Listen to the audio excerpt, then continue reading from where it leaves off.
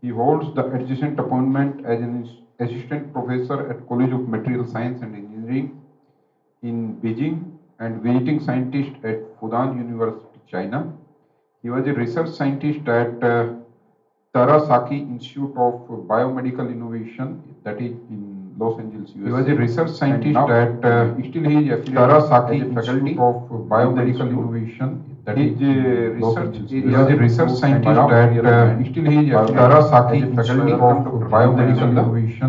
That is research area. He was a research scientist at still he is affiliated Tarasaki. Invitation to this conference. So I think my talk will be addition for your existing agenda. So today I'll be speaking on, okay, so I'll be speaking on emerging concept of tissue repair and using multifunctional bioadhesives. So this talk is the extension of my postdoctoral work, but I am still on the track also here. So before I introduce the topic, so I would like to introduce you what's the tissue adhesives and bioadhesives or tissue adhesives, so that we call that. So if you see the tissue adhesives, so what is exactly a tissue adhesive and adhesive? So these two are differ with each other. So if you see tissue adhesive, that is also called as a bioadhesive, and if you see non-adhesive in the left side and the right side is there's a bioadhesive, and it's especially is a polymer, and that polymer cross-links with the help of the activation of any kind of heat treatment. So that heat treatments may be generated by the UV light, UV radiations, or say for example you are using some kind of thermal means, so you are producing heat, you can also cure that. So cure means here these molecules are cross-linked with each other and they form the intermolecular cross-link bonds and with the corresponding tissues. So that's how the tissue adhesive is. But the development of the tissue adhesive is quite challenging and critical because as you know, this will be applied to the human body. So when you apply it to the human body, it faces certain challenges. For example, we say that it should be biocompatible, biodegradable. So these are just the superficial, kind of understanding.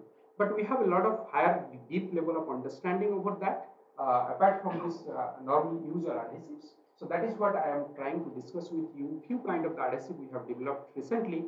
That's we called as a multifunctional adhesives. So if you see the applications of the adhesives, bioadhesives, these are the applied in the homeostasis to prevent the different kind of the blood loss and also wound healing and tissue sealing. So when I said the tissue healing and tissue sealing both differs with each other, and tissue sealing is another kind of that is a fixation of the tissues. But however, the tissue healing, when we say that we can use this bioadhesive for the regeneration purpose as a tissue regenerations. And we have several advanced applications. If you see the emerging applications in several kind of the electroactive implants, electrophysiology and mechanical modulations, ultrasound, and also thermal modulation, cell therapy, and also biophotonics, drug delivery, and chemical sensing. But at the end, and if you see the current adhesives, we have certain drawbacks, and these are the drawbacks that is called unsatisfied mechanical properties. Sometimes we cannot tune a tissue adhesive even though we develop, and the tunability must is important.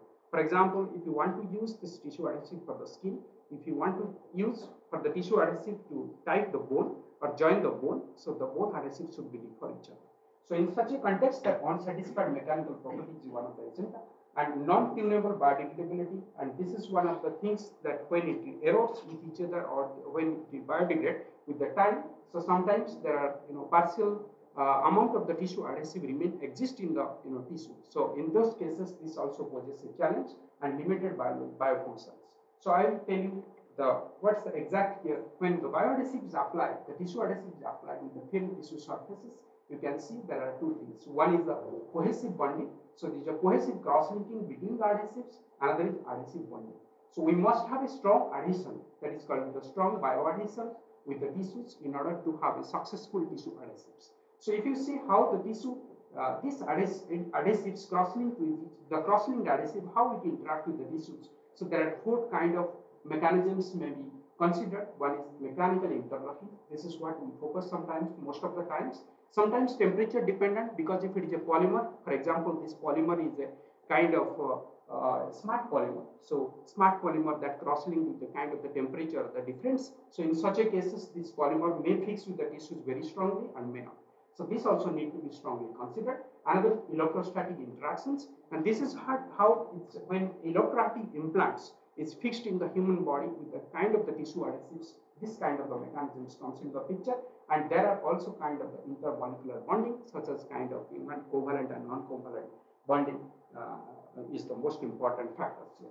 So if you see, this is a liquid tissue adhesives, and again, so developed a tissue adhesive, and tissue adhesive is essentially liquid, and we should consider that should be injectable. So if we inject this tissue adhesives with the tissue, for example, there is a kind of the crack between the two tissues, so we are adding this liquid adhesive. So what comes into the picture? As I told you, and this is the monomers, this is the monomer and macromers, polymers. That means these polymers get crossing with each other and they harden with each other. But what's the problem is the underwater bonding.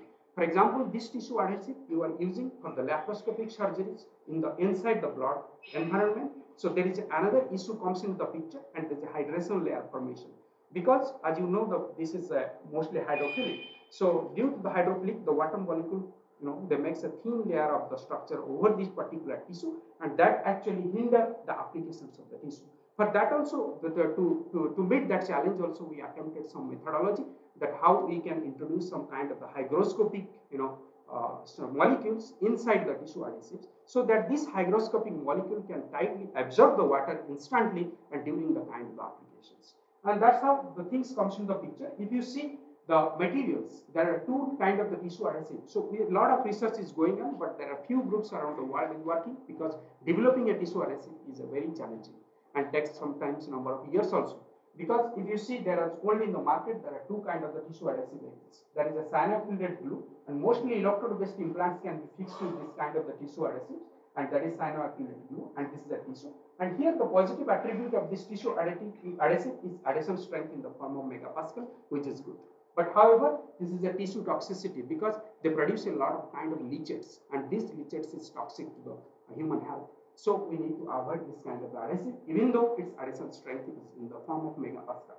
But however, if you see the fibrin-sealant, most of the hospitals, if you go they are using this kind of a fibrin-sealant. So if an electrode is adhered with this particular tissue adhesive, say for example you are fixing a tissue, and that's a tissue friendly, because it's particularly is a bioactive and very strong bioactive, because it's a bioderived fibrin-sealant, simply the blood clotting. So when the blood clotting happens, so you can see there is a fibers. These are fibrin fibers.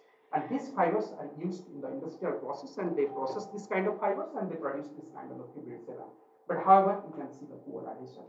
So to meet that challenge, we have two kind of the adhesives. One is polysaccharide based and peptide dendrimers, and we focus this kind of peptide dendrimers because this guy can change. For example, this is a we have dendrimers of the different generation. For example, generation 1, generation 2, generation 3, generation 4, and generation 5.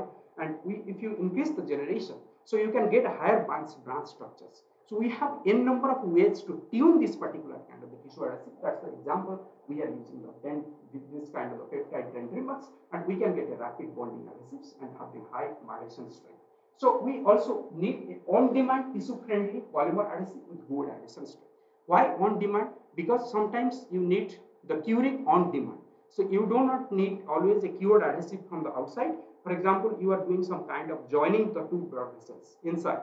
So you want a catheter that to pass to the particular area, and you need at the time of the catheter reach to the particular surface or a particular blood vessels, then only you can join it. So that place you can apply the UV light or whatever the heat curing method, and you can join it. So in this context, we focus the 5th generation of the primer, because this is a polyamidoamine, which is a dendrimer, and it has a lot of branch chain, is the amine groups. And these amine groups, if you can say, you can tune from the G1 to G5. Why we consider G5? If you see the G5, the highest mechanical strength can be obtained from the G5 in the form of the kilopascals. So this is the G5, and we grafted with the bromodiazine. And bromodiazine is a particular molecule where there is this is a kind of like you can form the free radicals. So these free radicals, for example, you are simulating with a light of 365 nanometer, let's say UVA range, and with a certain time, like few minutes, so you can generate a lot of free radicals. When there is a cut inside the blood vessels, or when there is a cut inside the tissue, so you do have a lot of free radicals, and those free radicals can combine, and they can form a covalent linkage, by which they can form a very strong adhesion in the surface. So we can get a carbon-based precursor because this carbon has a single bond, single electron. So this is forming carbon, and your covalent, you have free radicals, and these free radicals with carbon, and they can form a strong covalent linkage. So in this case, you can get on-demand curing because this amine group, you can change the grafting percentage. For example, this bromodiazepine is grafted over this tree, right? So if I can grafting 20% of the bromodiazepine, let's say 30% of the, or 30% or 50%, we can cure the surface.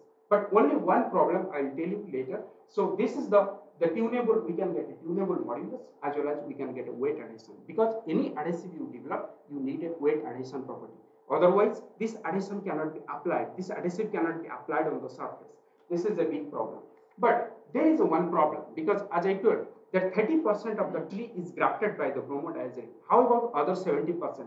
Other 70% amine is exposed, and this amine have the positive charge domains.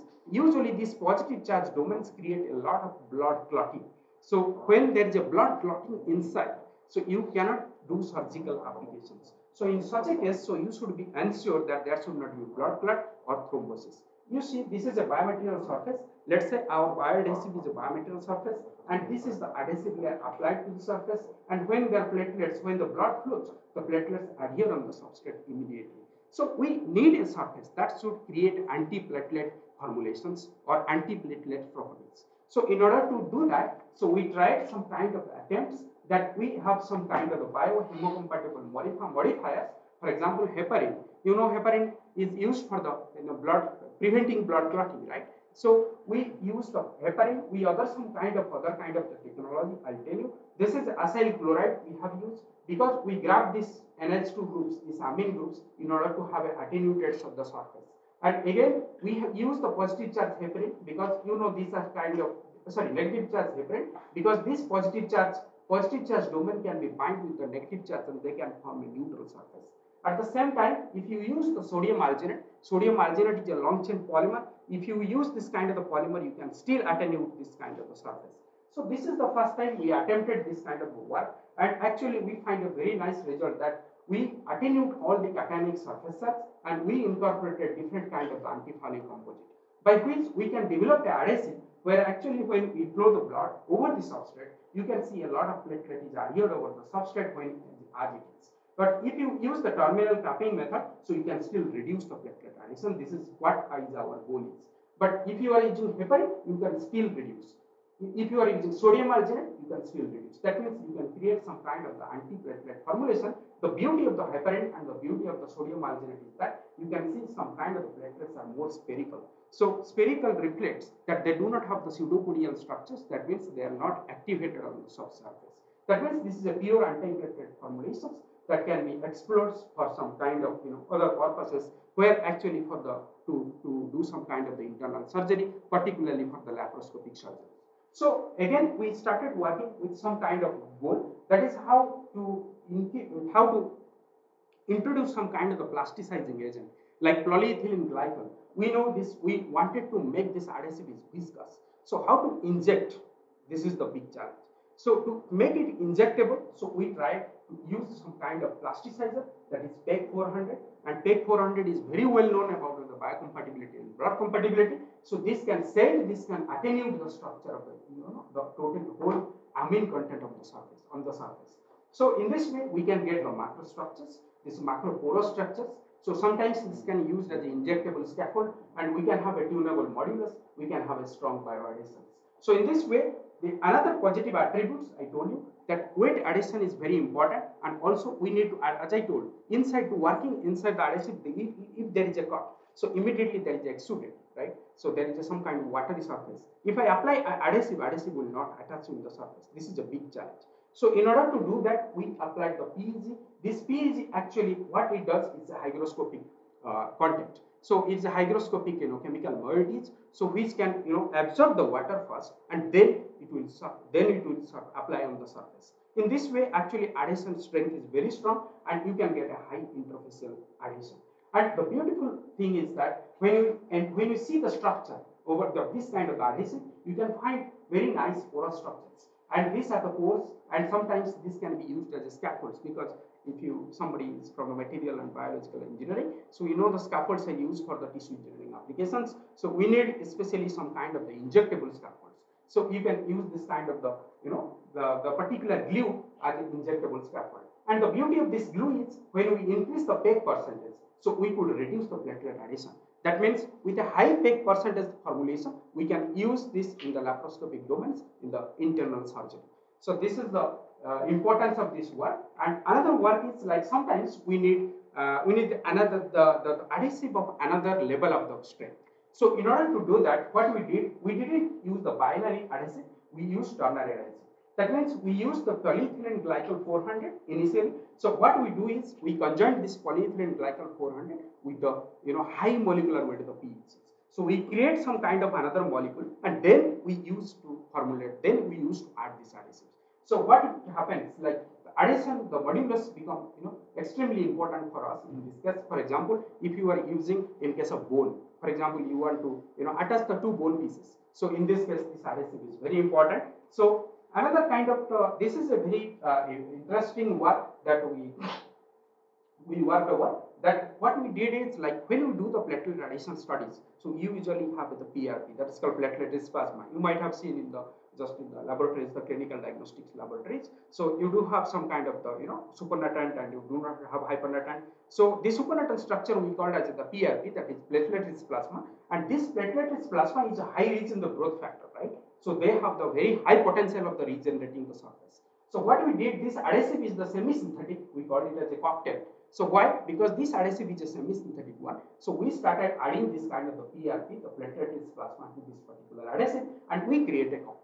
And this cocktail we applied to the human, to the animal models. So the detailed overall structure can be like this. This is autologous PRP. This is a PDZ, and we apply the plasma glue. We call it as a plasma glue. Initially, we called as a this is called a fibro glue. This is called as a plasma glue, because if you see, this is the skin wound. And we tried some kind of the experiment in the animal models.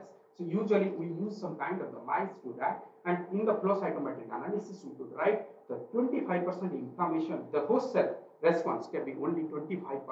So there is a 25% reduction in the host cell that is called response, that is called inflammation. And inflammation is a nice indicator of this particular wound healing. If you see the wound healing is very prominent in this case, particularly the plasma glue applications. So we use this kind of the technology to cure the full thickness wounds. So this is one of the technology. And another technology that we are currently employing, that we have the PAMAMG diagram, and we in our lab we created the cerium oxide nanoparticle, and this cerium oxide nanoparticles we can functionalize with the silent myotids. And this silent myotids functionalized nanoparticles are very well dispersible, and they are having the therapeutic properties. So we added the cerium oxide nanoparticles to this adhesive, and what happens in the preliminary experiment, we find the activated, not only the activated platelets, we could find an interwoven structures with the fibrous structures, and this fibrous structure can be used for the wound sealing applications, particularly wound sealing application, because at the hemostat we call it as induced hemostat. For example, we need instant blood loss. There is to preventing the instant blood loss, we can use this kind of things. So we recently sent some kind of samples to the Hot Medical Center in Beijing to use some kind of the animal studies. And another thing is that I told you the UV curing, and there is another kind of the curing for the electroactive implants. When you use this adhesive in the electroactive implants, for example, heart and other kind of muscle tissue, so we need something that should be cured inside, in vivo. For example, inside our muscle and electro nerves have their own potential, and this potential can also create certain kind of the voltage, and this voltage can cure this kind of the adhesive very well. And these papers we have published in very nice journals, influential journals. And if you see, this is heart, brain, and muscle and nerves. This can be used as an electroactive implants. And this we call as a 3D ID, because this is a 3D printed graphene interdigitated electrode. So this is an interdigitated electrode in order to have a current, in order to have an induced current. So to create certain kind of the things, phenomena inside. So we use the 5 volt, 7.5 volt, and 10 volt, which is tolerable range of the human.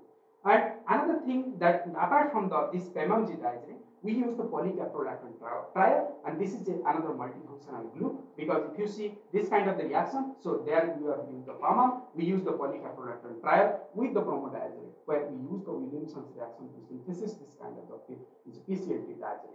And this diagram also works in the similar methods, similar mechanism, but however, if you see these are the commercial adhesive. If you see the PCLT 70, we have prepared this one. And these are the commercial like Avicel, T-cell and Dermabond, and these are the commercial adhesive. But the interesting thing in our bioadhesive is that this bioadhesive is high, you have the high adhesion strength than that of the commercially available. But we do have their own shortcomings. We tried some kind of the animal experiments also. So if you are seeing this kind of adhesive, this is applied adhesive, and we use the UV light, and here you can see how it can be create certain kind of the rigid strong surface over the kind of the lever. This is a cadaveric lever we tried, and this bioadhesive also is from the synthetic methodology. This we overcome the weak adhesion on the wet surface, high adhesion strength than that of the commercial adhesive.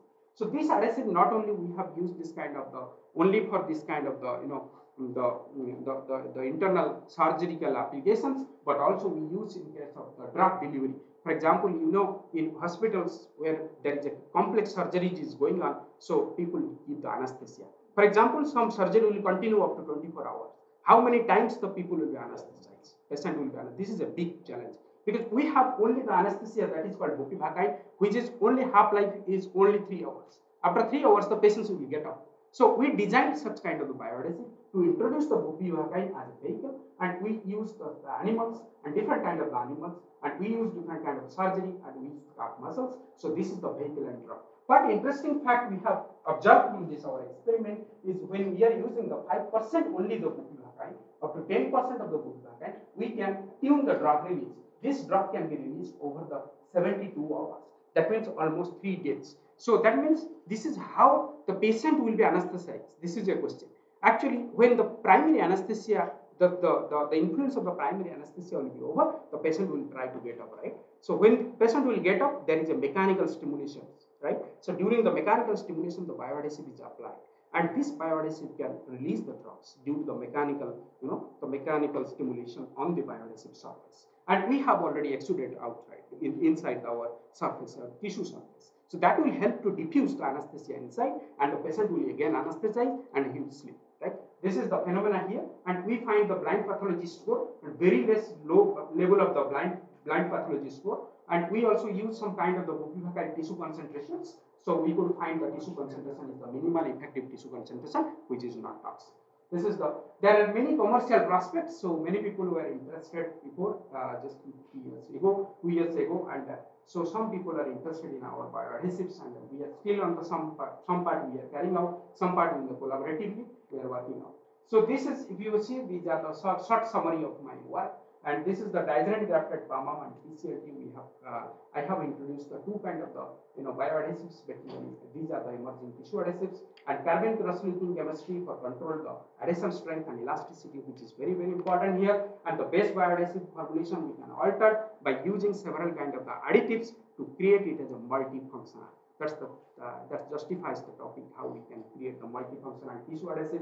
What kind of the challenges we could overcome? That's the significant hurdle in wound closure. One example I have already told you, and implantable electronics. One example also I told you, that's a 3D grade graphene electrode, and meshes for abdominal surgeries and tissue joining implants. So these 4 are the mostly applications. So currently we have 3 kind of the consortium projects, and apart from this work, and we have 3 consortium projects that's going on in my laboratory, and in collaboration with several industry, several academic partners, because we do not have all kind of facilities in our laboratory. We have material processing facility, but however, a lot of collaborators help us our channelizing our ideas. So thanks to them, and also thanks to my all collaborators, and there are also students, some students are involved, and thank you very much for your kind attention.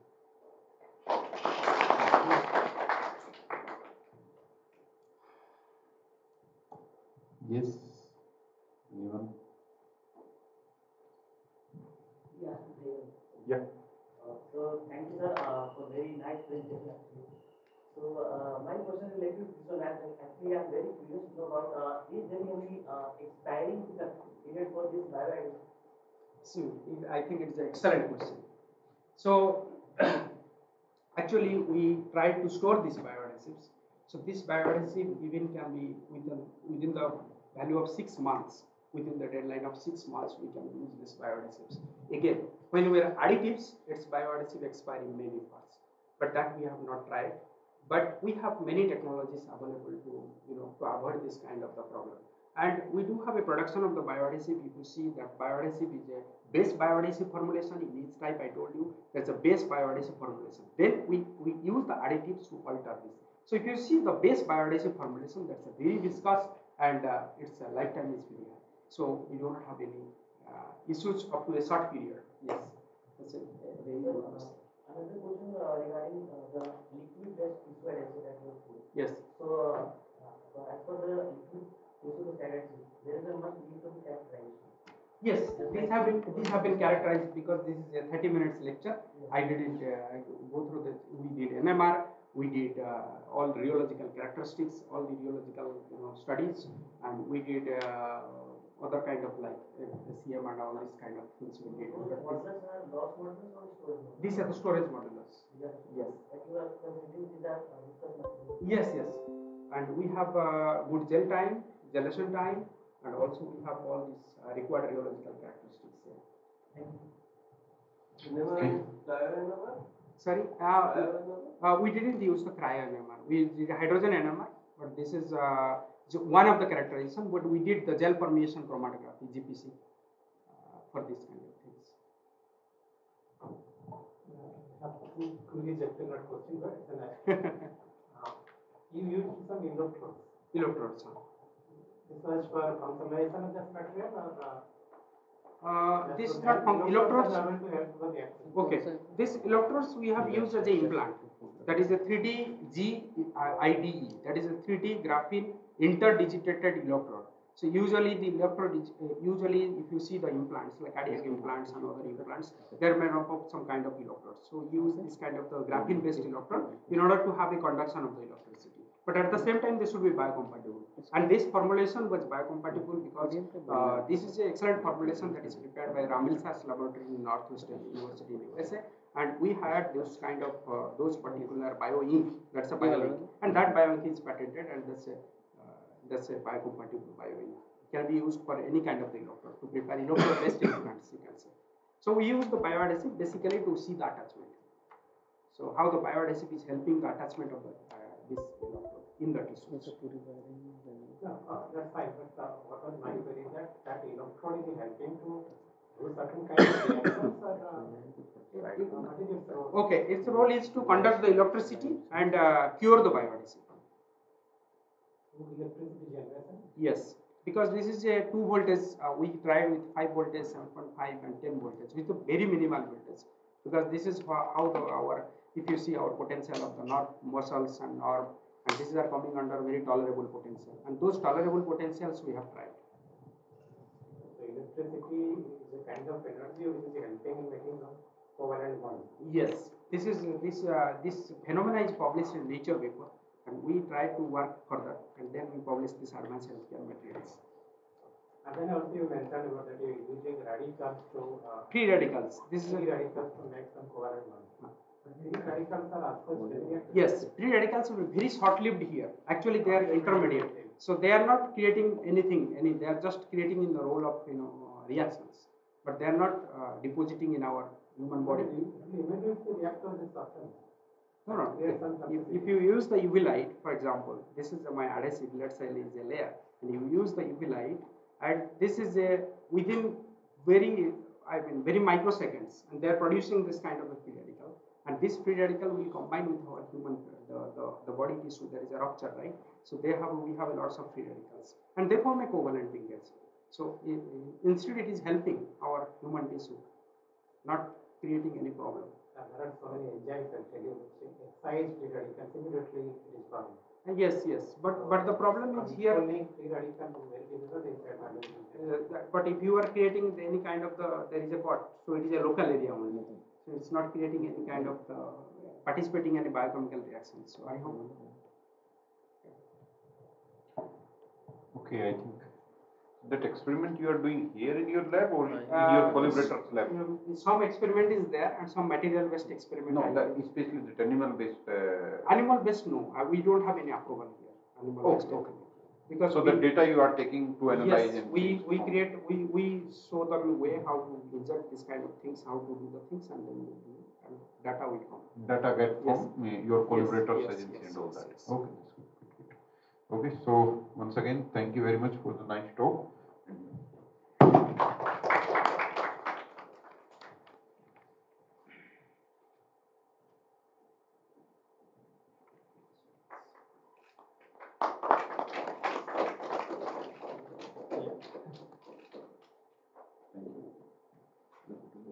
Okay, so move forward, and I think last talk of this day is Dr. Tushar Chaudhary. He is again in-house speaker, and he is faculty of mechanical department. He received his PhD from NIT Jalandhar and Jamshedpur. Oh, Jamshedpur. Right, fine. Thank you. Thank you for the correction. And he has written that published around more than 50 papers in SCI refereed journals. His research area includes hybrid energy system, biofuels, fuel cell technology, thermodynamics modeling, sustainability, etc. And the very good thing for him is he has 13 grant patents. I think this is the number is highest in the institute. It might be, if I am not wrong. So that's very good. So I welcome Dr. Tushar Chaudhary, please. Good evening to all of you. Today it's my great pleasure to be a part of this program over here and got an opportunity to deliver a lecture on fuel cell technology and its integration, which is a hybrid approach towards the sustainability for the future energy system over here. So before starting, first we are going to review out what related to the renewable, the concept which we have drawn related to renewable energy sources. So what is basically energy? Energy is a capacity to produce motion, work, force, or change in shape, or change in form, whatever which we have already been gained by means of classical physics which we have already studied over here. But here the energy exists in several forms, which is going to be needs to be transformed from one form to another form. Based on this, various thermodynamic laws has been developed that energy has been neither been created nor been destroyed. It is going to be transferred from one form to another form. But during this transformation, the losses of energy going to be takes place. But here, some new concepts has been drawn and work in this area, which through which a new technology has been developed. So that technology we are going to discuss and we are going to present, and how this energy transformation is plays a very significant role, and vice versa change in energy we are going to reflect. So here we can see that the electrical energy, if we are going to convert it in a chemical energy, we require an electrolyzer, and if we are from chemical to electrical, we require a fuel cell technology. Similarly, from chemical to mechanical, we required an internal combustion engine, jet engine, gas turbine engine. Even from the electrical to mechanical, we require the electric motor or steam generator. So this is a complete cycle based on which we are able to know or differentiate that how much the energy transformation takes from one form to another form and from that form to previous form. So based on this, the energy is being classified. But here some resources of our energy is being further been classified in terms of renewable and non-renewable sources over here. So renewable energies which we already know by means of solar, biomass, wind, geothermal and hydropower. These have immense potential over here. But the major drawback is that the harnessing portion of related to this is some having some constraint. As compared to this, which is most reliable right now, currently they are the user are depending upon the non-renewable sources. The government and the other sectors are trying to migrate from this sector to this sector, energy renewable from this portion, so to this they are going to migrate. So based on this, during this migration, new technologies and new energy system and needs to be developed, and some are under developing. So in during this presentation, we are going to discuss about the energy from other sources, which is a key potential for a sustainable future energy system over here. So here we are going to focus on going to deliberate upon the hydrogen cell, which is a capability to convert this hydrogen gas to oxygen to electricity over here by means of the electrochemical reaction And if you are going to operate this fuel cell in a reverse mode, it also works as an electrolyzer over here. By means that we are going to split the water into oxygen as well as the hydrogen part. Okay, so that concept we are going to discuss, and how it will going to be fitted and integrated with the other system to make it a hybrid one right now in the current energy scenario. That part I am going to deliberate, and based on current research what we have done till now during this area, we are going to deliver over here. So basically a fuel cell is an electrochemical device that converts the chemical energy of a fuel into electrical energy through an electrochemical reaction of an hydrogen containing fuel with oxygen, which is another oxidizing agent over here. So generally when the fuel cell comes in mind, generally the person thinks about that it is basically a battery over here. So let me clear, the fuel cell and the battery are both are different things over here. The battery is an energy storing device which stores the energy over here. But in case of fuel cell, it's having a two channels over here. We can see that it have the fuel channel and another side the air channel, through which fuel channel any fuel which is containing a hydrogen, which can be supplied over here. Another side, that is air, we can supply. Based on this, here anode, cathode and electrolyte, a ceramic material is here, and during this electrochemical reaction takes place and generate a DC power over here. So here the fuel cell can produce electricity till when the continuous supply of air and fuel is there. But in case of battery, it is only going to be stored the energy. Once it is going to be utilized, discharged, again it is going to be recharged. But there is no concept related to recharging facility for the fuel cell over here. So based on this fuel cell, its development stage, if you are going to deliberate, is basically being originated in 1839 by Sir William Groves, who have conducted the first electrochemical reaction over here. And if you are going to study about the timeline, so what the initiative and the milestone which has been placed by the different researchers, particularly from the GE, which have developed the solid oxide ion fuel cell, which has been used by the NASA. And later in 1960, the GE produced a fuel cell based electrical power system, which has been used in several NASA Apollo missions over here. Later in 1960s to 2010, various other fuel cell technologies has been developed. Based on that fuel cell, their different applications has been derived. Just for the automotive part, high power application, even for the small batteries and the cell phones also, we can use this fuel cell over here. So recently, even with the in large scale, we are able to use this fuel cell for the CHP purpose. That is the combined heat and power for the residential buildings over here. So which is a good option in place of using the generators over here. So that part, it is basically over here. And generally, if you are going to know about the what is the basic structure of the fuel cell consists of five basic components over here. That is the electrode, electrolyte, catalyst, and bipolar plate and gas diffusion layer. So here, these are the basic five components of the fuel cell. Based on this, their operating principle is going to be defined. If you are going to see this figure, we can see that these are the bipolar plates, and here this is the membrane over here. This fuel cell technology is also referred as a membrane technology also. And here the catalyst has been generally been used as a platinum platinum. So right now, due to this technology is right now currently not cost efficient, but some research are going on in order to replace this precious metal, just like platinum over here. Even the ISRO is also working in this area, and they have given the Respond project over here in order to replace this platinum material over here, so that a new novel catalyst material can be found out in this area over here. So whenever the electrochemical reaction takes place, we have the three-phase boundary over here. Three-phase boundary means the ion, gases, and the electrons are going to be there. Based on that, we are going to have the DC current over here. If you are going to see the electrochemical reaction over here, there are the bonds are going to be there, which is going to be formed an ionomer.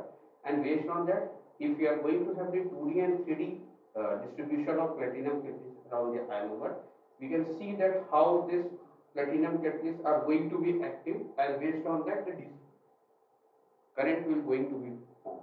So based on that, the graphitized carbon and conducting ceramics plays a very significant role during the electrochemical reaction over here. So if you are going to compare this fuel cell with the engine based technology over here, so by this through simple diagram we can illustrate. Then if we want to harness the chemical energy of a fuel, we require another system through which a thermal energy from the fuel can be extracted. Then one another engine we require, which is going to be converted in a mechanical energy, and from mechanical energy to electrical energy we require another IC engine. So here three engines we are going to require. So generally the energy present in the fuel, it is basically a low grade over. In thermodynamic perspective, the energy has been classified in two forms, that is the low grade energy and high grade energy. High grade energy means that directly we can use it in form of electricity over here.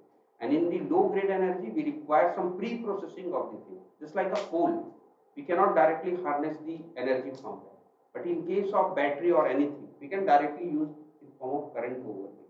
So based on this, the system has been classified. But in case of chemical energy of a fuel to electricity, we can directly use the fuel cell over here. So if we are going to see the technological base thing, it is going to be replaced with three engines over here. So it is in terms of performance and efficiency, it is going to be regarded as the most promising agent, which is capable to produce a zero emission during the operation. And in terms of integration, that how it is going to be integrated with the other thermal system, then if you are going to be have, so if you are this thing, then generally in the any system, it basically works in different cycles also, just like a Carnot cycle, Rankine cycle, Brayton cycle, all these, any engines are going to be designed in cycles. Okay, so generally that cycle, conventional cycles having the low power, low efficiency and low sustainability index. This low sustainability index we have developed from our end, which is then reflect the exergetic parameter. As per the thermodynamic law, we have known that the entropy of the universe continuously goes on increasing. Based on that concept, we have developed the exergetic point, and based on that exergy, we have developed this low or the sustainability indexes. Based on this sustainability index, we will able to predict whether this whatever component or any system is sustainable or not, in terms of how much the energy it is utilizing and how it will going to give an environmental impact based on its utilization. So if you are going to integrate this fuel cell with the other energy system, ultimately it will result to high power output, high thermal efficiency and high sustainability index. So based on this, we have drawn a concept that the integration of this fuel cell will going to be a next approach towards the sustainability of the future. So here some classifications which we have made between the IC engine and the fuel cell battery over here, that how this IC engines and the batteries are further been demonstrated in terms of energy storing, and another one is the energy producing devices over here. So how much the energy is being converted from one form to another form and how the energy is being stored, all these things are being basically being shown in forms of differentiation, that how it is going to be different. So here if you are going to draw the performance wise efficiency over here, so fuel cell is quite different over here in terms of engine, because engines are the mechanical parts which is basically being governed by the Carnot principle. But here the fuel cell, these are not a engine part, they are not mechanical part, they are not governed by the Carnot principle. So therefore, they have the different performance curve over here. So ultimately, this fuel cell have high efficiency in place of this IC engine over here, which is based on the Carnot efficiency over here.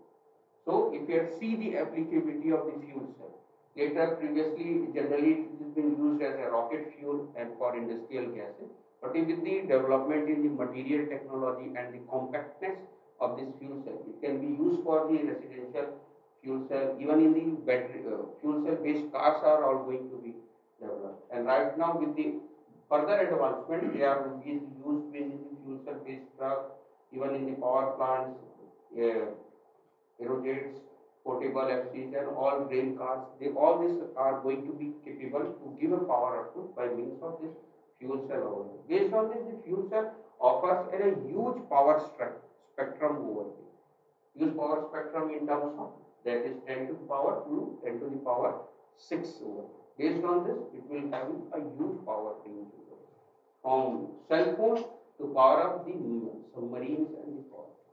Based on this, the fuel cell has been further having the broader classification. Broader classification in terms of how it is going to be integrated. Currently, the development of the fuel cell in the area of developing hybrid-based car. They have right now previously some prototypes which has already been showcased by the automakers who are renowned of automakers over here. That is the Toyota, Honda, Delmar, all this they have developed the hydrogen integration based fuel cell over here. But right now, the Toyota and the BMW and the other automotive sector are shifting towards the in-house integration of this fuel cell within the engine. So they are working in the area of hydrogen engine. So that part we have achieved in the area of gas turbine system over here. We have integrated the gas turbine with fuel cell technology over here, and some findings related to that we are going to show over here. So this is a layout of an Honda FC powertrain over here. That here the hydrogen tank and the engine and the fuel cell based system has been integrated. These all things are already being showcased during this last Auto Expo over here. And this is the layout where the driving range is being shown at how much power, and most of this the research and the type of car has been delivered by the Honda and Toyota are the major leading manufacturers of the fuel cell based vehicle. So with the development of the fuel cell, the main power thing is the hydrogen. So for that hydrogen, we required a hydrogen based infrastructure over here. Right now, the Tata Power has tried to develop some type of thing, and the Reliance has also taken initiative in the developing the hydrogen based station over here. Right now, this one has been shown by the other sectors over here. Even in the India, the Reliance Power and other things, they are majorly working in this area to develop an hydrogen based station and infrastructure over here. This is an Toyota based fuel cell bus which is being showcased in the fuel cell based expo over here, which is having a 90 kilowatt PEFC fuel cell stack over here, which is a DC motor and a hydrogen tank of around 50 megapascal they have. So this thing they in India currently being enlarged by the Tata Motors, which they have showcased in their last expo over here. So this is a residential layout over here, that how this fuel cell can be applicable for the residential purposes also over here. So these are the basically types of fuel cell based on that operating principle that ranges for what application you want to use. So generally I have worked in the area of high temperature fuel cell over here, that is solid oxide fuel cell, which is having a current efficiency of 50 to 60% over here. And this some application. This application is particularly been for the power plant and high power application over here. So generally in the solid oxide fuel cell, it offers in two forms over here. That is the planar module. Another one is the tubular module. Here the electrolytes are made electrolyte anode and cathode material are made up of nickel based nitride stabilized zirconia and stabilized zirconia with lanthanum strontium magnetite, and based on this offers a huge fuel flexibility. Of the concept of flex fuel has been generally been right now has been came our honorable transport minister Sri Nitin Gadkari has right now showcased the Toyota based flex fuel based car they have showcased. Basically that concept is being used over here. Here they have integrated the fuel cell with the engine over here, in which they can power the fuel cell by any fuel which is going to have the hydrogen over it, which is offer a fuel flexibility, no hardware related to for corrosion, even it's having high efficiency. It is available in various power options also, and generally its operating temperature ranges from 600 to 1000 degrees centigrade. Based on this, it's offer a huge potential to have an electrochemical reaction across the three-phase boundary, where the steam reforming and water gas reaction takes place. Ultimately, as a byproduct, they form a water over. That water is so ionized with that it can be used for other purposes also. So this is a hybridization approach where the fuel cell can be used for in various forms over here for portable devices, large power generation, transport, even for other applications also, even just like for cameras also. These fuel cells are going to be used over here. Generally in small cylinder based thing, this hydrogen can be used over here. So based on this, we can use this hydrogen for various applications. This we have already published in our recently last International Journal of Hydrogen Energy, where we have given a huge comprehensive review about how this fuel cell technology can be taken to a next level for the power generation over here. So if you are going to see about the term hybridization, how this hybridization is going to be work, so I just going to be explain it out in a simple word. This is a fuel cell based hybrid layout over here, where the mechanical system, electronic system, and fuel cell system are these three systems are being clubbed together, where the fuel cell system, the air and the heat management system used over here, which generates a DC power, which gives it to a converter, to a battery and inverter, to a vehicle control to power up the motor, and ultimately from motor to transmission. So in based on this is a basic layout through which this fuel cell and the hybrid cars are generally going to be worked. Based on this basic concept, several modes have been derived over by the leading manufacturers over here. The leading manufacturers, just like the Toyota, Honda and Renault. If you are going to see the market capture part over here, the Toyota is the leading one over here, which is working in this direction of research over here. And if you are going to compare the energy and exergistic performance over here for different biofuel powered uh, car, fuel cell, electric, hybrid and conventional one, if you see the fuel cell based and a good promising source over here. And then come after the hydrogen based IC engine over here.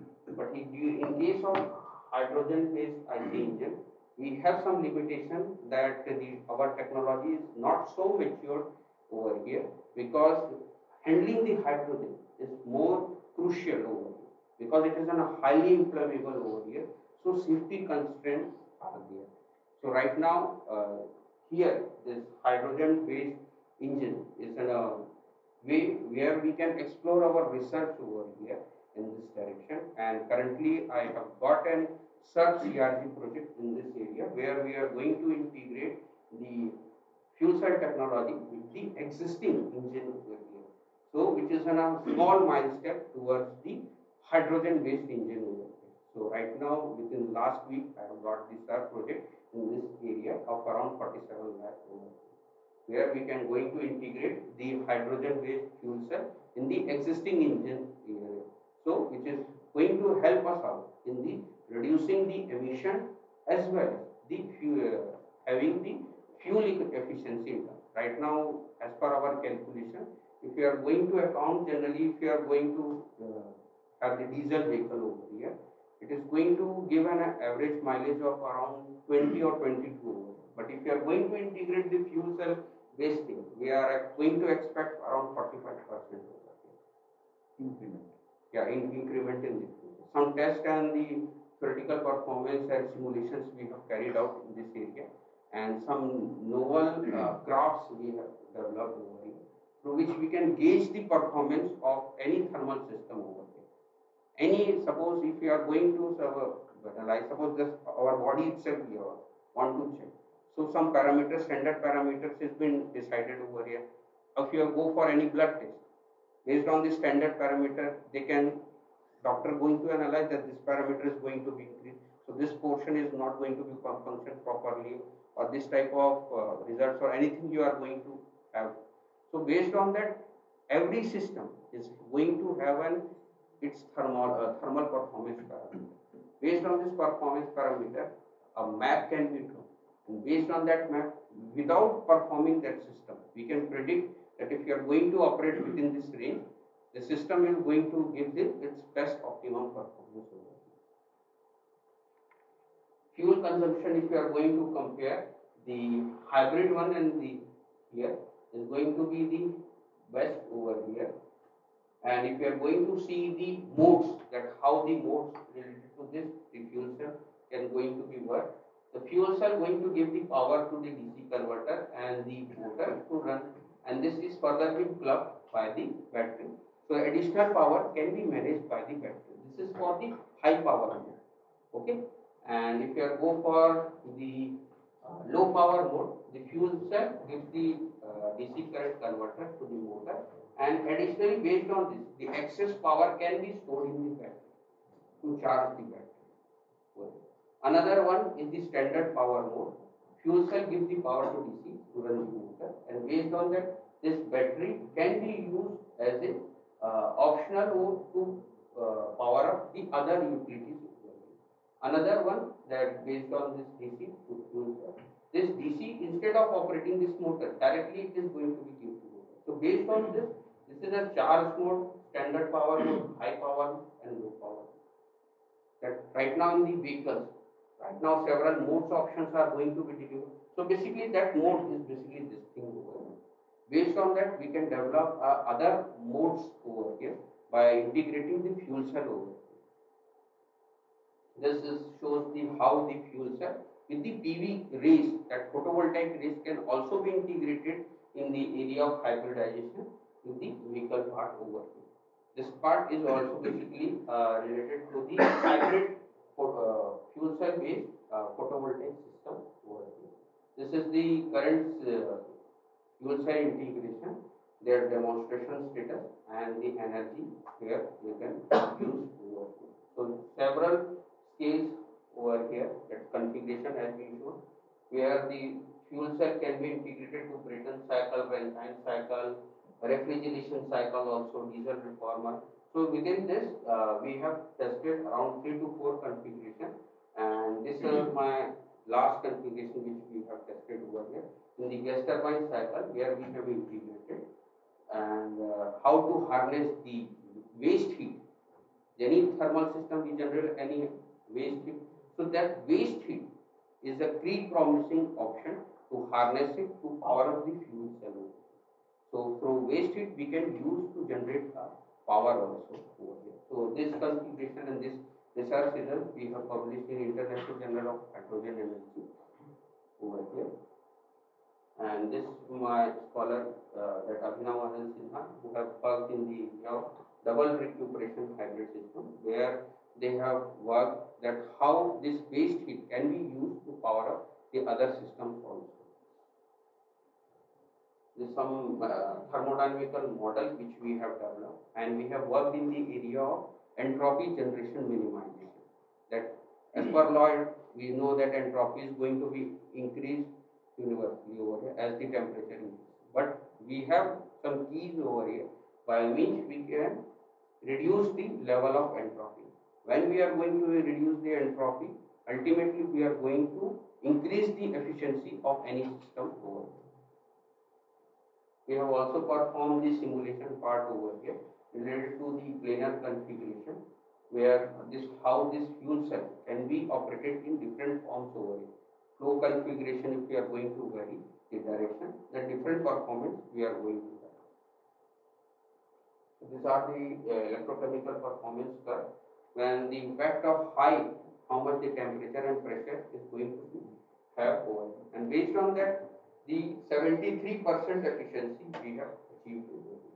So we are working in this area that this efficiency we can achieve in the vehicle part also.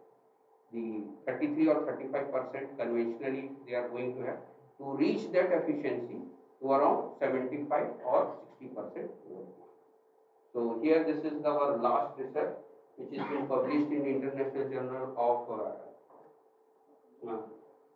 Energy Conversion and Management, Impact Factor 11 over here, where we have used this pine saw dust, poplar dust and almond shells through power up this fuel cell over here. Based on this, the gasification process we have achieved, and these results are quite promising over here.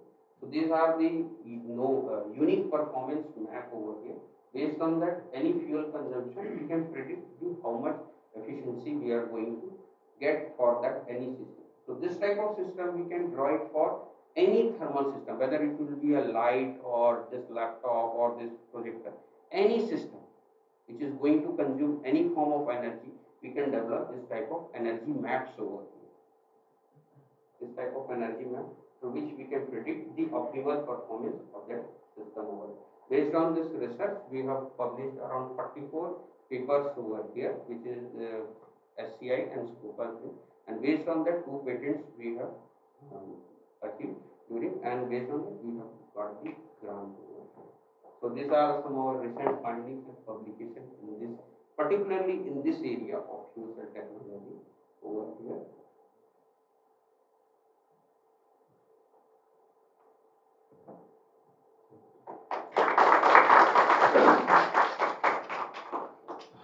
Thank you, Dr. Tushar, for a wonderful talk. Any question? It was quite interesting, so you people can ask at least. Patents you have already got granted. Anybody has taken the patent approach to you? We have showcased this our design to Tata Power, and they have shown their existing design over here. So they discussed with it to try to integrate both things so that new type of application based things they can offer. So you want to talk with the power? Yes, sir, Tata Power will work. They will take the patent? They are willing to show this patent over here, but they are still in the discussion phase over here. And what is the ampere hour typically you are targeting? To scale up this one. Generally, in terms of modular, we have from 1 kilowatt to around 500 megawatt we are going to scale down. Scale from 1 to here. Based upon the size and modularity, as per the requirement, that can be scale up and scale down. Ampere hour. Depending on here, generally a DC power we are going to have, sir. So based on that, the transfer inverter system which we require. So from 12 volt to, depending upon the range, it will going to be changed. Now, in the ampere of power, what I mean is that suppose I have 12 volt battery for a car. For a truck also it is 12 volt. But ampere hours are different. Amperes are is going to be different over here. In terms of ampere R, if you are going to have, then around 150 to around 300 ampere R it will be here. Based upon used for bus also. Yes, sir. Bus and truck also. But for that we have to scale up this one. This will going to be increased over here. Any other question? Sir, while producing energy or electricity from this fuel cell, we need some catalyst. For example, platinum. But this platinum is very expensive. So my question is, how are we going to cut the cost to get? We have to switch to other organic based catalyst material over here, through which we can cut down this price of related to usage of catalyst over here. Those who are working in this area of electrochemistry related to particularly the catalyst part over here, they can able to find out some other novel material over here which can give an best alternative to replace this platinum based catalyst in replacement product. This question actually, lots of research have been done to replace platinum, and significant achievements have been done actually. Oxide-based catalysts are already in use in industry.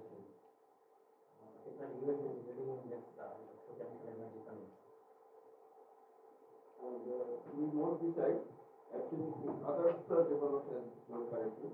But it is, we have all this electronics is more complex. First was amount of gold. The amount is the microgram. Because it is a thin film particles. So it is good, this amount is not that high. So that is why first come down. Bias, Toyota, almost 20 years they are using. Yes, sir. It is not that first. But what I mean to say, the cost doesn't go by name. Cost doesn't go by amount. So when you make a thin film to nanometers thin, so total amount is micrograms. And in a gold, platinum, microgram cost nothing. Through thin film technology, and just in previous slide I have shown this technology is also called as a membrane technology also. So basically they are using this platinum in form of thin film over here. But still now the cost is high over here. Therefore ultimately we have to replace this material by some other novel material. Right now this platinum are generally being used in form of this micro sheets or parallel sheets over here. So that fabrication part related to this platinum thin sheet over here, it's quite challenging over here. For that processing charge is quite high over here. So ultimately this membrane technology is expensive in terms of fabrication part itself. The major part of this is being taken by the fabricators over here, because that fabricating the platinum in small sheets over here is quite expensive. Even the material, if you are going to purchase or raw material, is quite expensive. And for fabricating that part in sheets over, it's also quite expensive. But the price cost around 30 lakhs. Yes. So it is not that expensive. Yes. The standard similar car without this cost around 20 lakhs. Yes. So platinum cost comes to 1 lakh. Therefore, it has been referred as a white gold over here. Platinum is being referred as a white gold. If you are going to compare with the price wise, it's quite expensive. No, but it's precious, no? Yes, sir, it is quite precious. It's not available in the market. Yes, sir, It's very rare. It's rare. rare material. So, sir, thank you for the nice presentation. Actually, I have little concern about that one. Have you searched about the corrosion around this one, like the hydrogen fuel cells? Because these are hydrogen oriented and oxygen oriented cells. So, They have free from corrosion over here because they are ceramic materials they are going to be used. There is no such metals are there with you. The metals are going to be used over here in the then they are going to have a corrosion part over. But there is little some cases has been reported in terms of carbon formation over here. If you are going to use the cells over here, particularly fuel and air, some period of time the carbon deposition going to be taken place, due to which their electrochemical performance is going to be down. There is no corrosion, but their performance is going to be down due to having scale formation over. So that thing is going to be work in this area to have the good purity level of the input content, that is the oxidizing in the hydrogen content. Therefore, this fuel cell also offers an internal reforming over here. So within that temperature, internal reforming takes place and the good amount of hydrogen can be react there itself. So there is no and other environmental impact as a byproduct from this fuel cell. any time response related analysis? Transient based analysis we are working over here, but at long scale, if you are want, we are not Because exploring. there are some smart actuators also called smart materials, which have a time response of 10 milliseconds, which has also utilized in the transmission system. So, what about the ambient response in lower case when you utilize? We haven't explored in the area of smart material over here that related to in the integration in the fuel cell tech based technology. I think it is a research place over here. But what is our hydrogen cells are running? Yes, sir. Hydrogen cells are working over here. Right now, the Toyota within the India. No, that is there. Hydrogen cells are also running. Yeah, trains are also some loco pilots and other, they are working over here. That IOCL Faridabad, they are working in this area of fuel cell based divisions over here. So their main aim to develop all these fuel cell based vehicle over here. The government has also taken an initiative in this. Yes, sir. There are some Right now, BHEL, they are working in this area to develop a hybrid power plants over here to convert this conventional thermal power plant to a hybrid one. Because right now, due to having environmental impact and other government regulatory bodies over here, they impose them to operate within the some certain rate to prevent from other environmental impact. So BHEL and CSR CSR Kolkata, they are working in this area to how to integrate this fuel cell with the existing thermal power plant to make it a more sustainable technology for the future of India. I think over. Okay, this last thing, just I want to know that alternate fuel we are using to produce the hydrogen, and as per available fuel which is more convenient to for this one, A, and what are the advantage if we are using diesel already, diesel car is Most available. alternative if you are going to have in terms of amendment, water. No, but that is again a problem if you use water to take the hydrogen and oxygen, both are different, then we have to arrange that water. Water, we can directly use this water to power up the fuel cell in form of electrolyzer. If in reverse mode, if you are going to operate, it is going to be work But to as a save water is itself a, sea water can also be used to work. But in this area, how No, I am talking you will about the arrange that generalized water, way that is over the, here. so And that's why, even the biofuels can also be used over here in case of this fuel cell also. because that fuel cell model which you have shown that we have to supply that hydrogen as well as the oxygen. Any fuel, basically they are at that temperature, they suffer and reforming process over here. Any fuel which is containing any hydrogen content, through reforming reaction, they can harness the hydrogen to power the electrochemical reaction. Okay, no, that's right. So it My offers a concern fuel is different. I flexibility am not over from here. this field that you know. No, it So, offers, therefore it is but offer in a fuel news and flexibility everywhere we over are here. listening that Therefore, a hydrogen. new term has been introduced, flex fuel.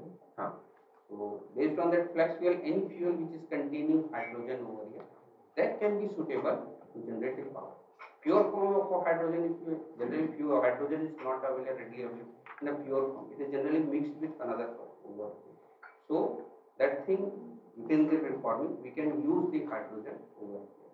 So no separate reformer is been required to harness the extract hydrogen from any fuel. Within that, we can directly supply. Even the diesel we can supply. That is my concern, or you can say my confusion. Diesel, ethanol, That petrol, anything you can supply. That's fine. That's why my concern is in newspaper we are reading that hydrogen fuel based vehicles are very good for the environment Yes, and it is all going that. to be the But if game changer technology for the future in the area of automotive sector. that we are reading, Yes, and I believe that obviously that all Yes, researchers are saying, so I have to believe. Yes. But just for as I was saying, this is my confusion to get the clarification for that. Just I want to know if diesel we are using already to they inject that hydrogen to use this vehicle, then already diesel we are using or petrol we are using or some alternate. Any fuel you can. There is a huge possibility to integrate this fuel cell with the engines over here. Once we are going to integrate this, it is generally going to that diesel. First, we diesel supply to the fuel cell, and that diesel, some unutilized diesel, we can supply to the engine over here. Based on the DC power and the fuel cell based power, both we are going to have, and based on that, the entire system can be powered. So basically, it works in the parallel system over here, which harnesses the heat. So in one of the slide you were saying that if you use this technique by integration and all that, Yes, then the fuel efficiency will increase. Yeah, definitely, sir. So that is one reason that seems to be Yes, good, sir, that yes. which will reduce. At least we will use less amount of diesel or fuel whichever Yes, we are using. Okay. So you have seen this hybrid card. You have used it? Did you see actually how it works? Yes, sir, I have seen over. I have not mostly the focus around hybrid card. You might have seen. Actually, thing is that this when it is even stopping at the signal point also, which is that recharging the battery. Most of the time it charge discharge the battery and runs on electrical. In case of very serious requirement, it takes a bit diesel or petrol. Okay. But when hydrogen comes, actually petrol diesel goes out. The amount of water, actually small amount of water produces huge hydrogen. Okay. That will be the cleanest one. Because best thing not to use diesel or petrol ultimately. So The less amount of water is enough very for that. insignificant. We give more than that. When it is the hydrogen extracted from water, big volume. So water otherwise there is no problem. Okay. So pollution is zero. Okay, no, that I was thinking that if you will use that same Then it is amount not of like water in reservoir or something. It is a small amount. Suppose 1 liter of water over here, we have tried to some calculation we have. So as per 5 liters of water, the hydrogen generation from lower category of fuel cell, that is PEM cell we have, so around 370 milliliter per minute. So if you are going to convert in a per hour, it will 3 to 4 liter, and that 3 to 4 liter of hydrogen having a significant amount of energy, which can give a range. If you are going to use it, it will around to 2050 kilometers. That was Range. the basic question. Actually, you Yeah, are if you are going to get the range my over question here. was that will keep taking a lot of water. that was my Actually, amount of water is Suppose very 2 liter of water, you can travel of around more than 2000 kilometers. that is the answer. Yeah, that is the sir वो short बचपन में explanation. सुनते थे कि पानी से car नहीं चलती, कम चलाओ. So that is going to be true. Less than drinking water will keep you. This 2 liter over here, you नहीं, can now going that to is travel around 2000 kilometers. अब चलेगी ना. वो untrue हो जाएगा ना. But as you told, that is very big issue is that in advanced countries they have a lot of The storage option is still being challenging over here. standard. India problem is that sometimes as people don't see put a belt also and they don't see police around. They think police can be they are selling their life, they don't understand. And you know that after that police has come heavily after this death of this Mystery. huh? Mystery, the Tata Sons. Cyrus. Cyrus mystery. So what he did, his wife didn't have any problem. He died due to that problem. When belt is not put, then his airbag doesn't get activated. So all kind of this is India, they don't care. That is the problem. So if they don't put the valve properly, hydrogen actually can cause a big fire. Safety issue has big problem. If you are going to handle the hydrogen in big amount, the safety is the major issue over here. Yeah, I see sometimes when going, driver will remove his belt as well as he is no police around. They put on like this and put on like this. They do like this. वो sir से लेके आते हैं. And when you sit backside, their belt is not working. Backside, they just for the sake of showing their skill. Correct. These are the problems, thinking problems. I don't know, that is a big issue. If they just don't tight the valve, after that it leaks, then there can be big fire. And that simple ice cubes will work then? Based on from ice cubes, we have to convert in another phase and then based on that skill. That can be replaced and Liquid for which required. अरे उसका मतलब alternate that can be joined. See, Ajay can understand it. What he is asking, probably you will have some compartment. Which is nowadays people are saying blending of ethanol with petrol. You know, it's like a one machine, one engine, which has two compartments. So one is storing petrol, and another one is storing ethanol. Same thing is happening here. So you have one, if you are building, you are getting a hybrid machine, and some is storing some petrol, or maybe if it is electricity, and then some portion is storing hydrogen, not water. It's not immediate conversion. No, sir. In case of electrolyzer, if you are going to use You have to electrolyzer, produce hydrogen somewhere, then take it to there. no, sir. It That depends hydrogen upon will how be much outside. the hydrogen production if you are going to have.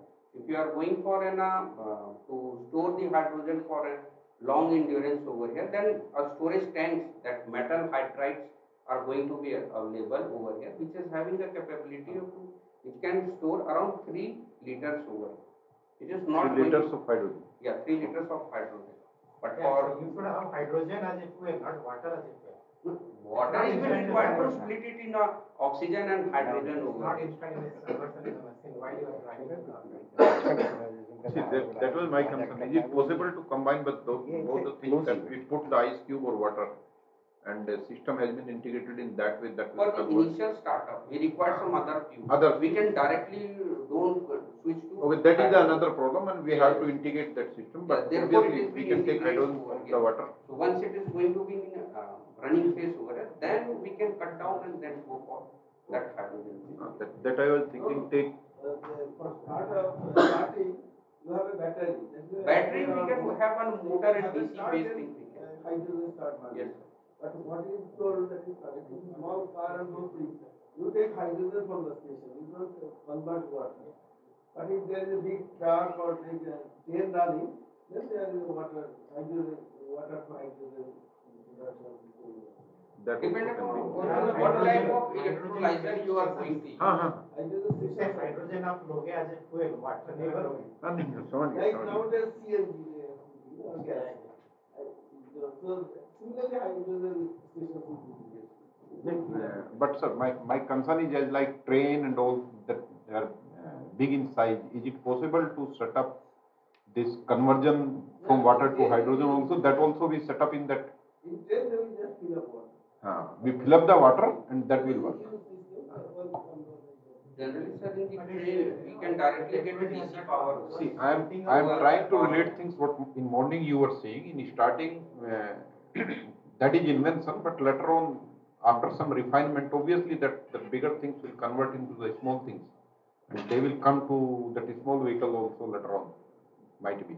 Actually, there is a Problem is splitting water requires a huge amount of energy. That's why you need platinum is told na.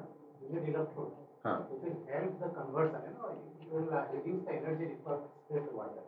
Otherwise, splitting of water in a general laboratory is next to impossible. It requires a huge amount of energy. It will give good message. Yes, sir, very interesting. So, hard is actually Finally, we have to go to the filling station. That is compulsory. Like electric vehicle also. Now, Delhi and that region, there are a lot of charging stations. Inside Delhi also. And IIT Delhi is at the forefront. Other IITs also. And they are getting funded also, special funded. Another 5 years it will be qualified. But for truck and those things, actually, Better alternative in terms of that battery conversion. but CNG has become the big issue. But now CNG is banned. Post station भी है. Post station discussion हो करिए चाय ठंडी हो रही है चाय ठंडी हो रही है. Yes, you can, but yeah. Today, opportunity to introduce the integrated hydrogen indigenous future. Today, Prime Minister passed out in Tamil Nadu to bring new It's today news. In our country, developed opportunity developing hydrogen fuels. It's inbuilt ships, 50 passenger accommodation. So we have a poster session after this, and we can continue our discussion with the endless time. So we have to put comma and full stop somewhere. So Thank you, sir. Okay, so thank you, Prashant. Thank you, Prashant.